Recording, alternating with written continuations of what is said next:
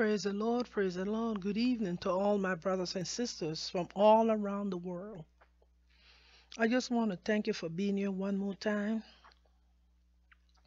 I want to tell you, I appreciate you taking time out to study the Word of God. May the Lord richly bless you and grant you the desires of your heart according to His will and His power. Brothers and sisters, this is Dr. PJ from the Prophetic Word. I just want to share with you something is in my heart. In 1999, I had a vision. There was no food anywhere in America, in the supermarkets, on the shelves, and people was running around with their children in the street, even barefooted. It was so chaotic. People from all races, background, was just bawling and running away and trying to find food. At the time, I went back to the church where I was a volunteer minister, and I spoke to my senior pastor. My senior pastor looked at me and he thought it was a joke. He laughed. He said, "Girl, you don't eat you a sour pickle. This is America. We are not a third world country. We don't have those type of problems. Ever since the Great Depression, we got it together now."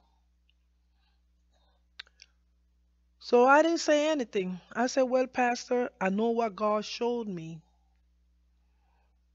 and I know I serve a God that does not lie."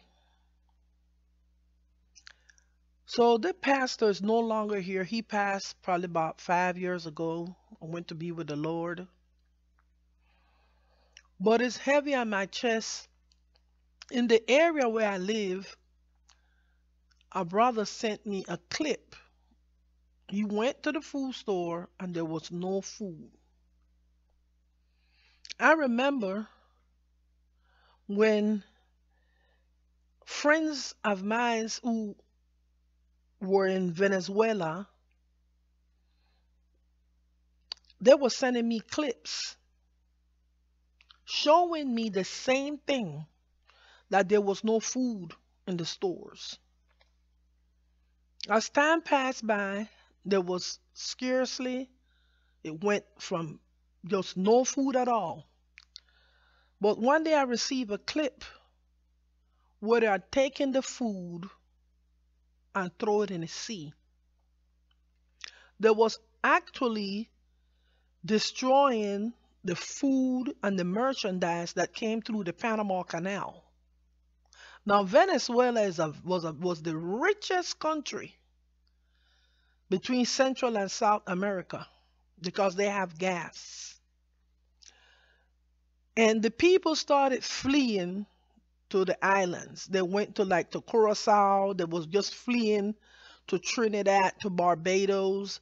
Then they flee to Colombia on foot. Some of them even walked on through the jungle and got to Panama. And it's sad. I'm very sad today because Christians in America, they are prayerless. They are so sure that they're going to be raptured away and they're not going to see none of this. I'm here to tell you today, you're still my brother and sister if you believe in a rapture. I'm not against you if you believe. I'm not against you if you don't believe. But take a look around you. I have a sister living in California for the last 45 years. And I look around. I can't believe California is what it looked like. The trains are loaded with merchandise and food. And it's just sitting there and people are just looting. People are all over the street, even in Atlanta, even everywhere. I've never seen this before. I saw this just in clips, what they sent me from Venezuela. Where are we going to if we don't cry out to God? What is going to happen in this nation if we don't cry out to God? We must cry out to the Lord. We must pray. We need to cry out. Christians, pray. Brothers and sisters, pray. Those who are listening to me, pray. It doesn't matter where you at in this world. This is going to be worldwide food shortage. The enemy know that the time is drawing near, and he just have but a little while. It's cut down to 5 months. It went from 3.5 years, from 1,260 days, 3.5 years, to just 5 months. And as this continue, it's going to get shorter. Because the Lord said if he don't speed up the times, no flesh will survive. I just want to urge you to pray.